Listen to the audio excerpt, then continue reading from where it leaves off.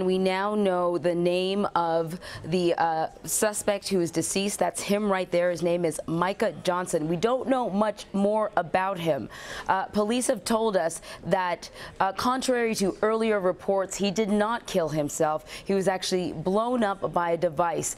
Police placed a device close to him after an hours-long standoff in which they negotiated with him and he refused to budge. They placed an explosive device close to him, and we know that he was blown up.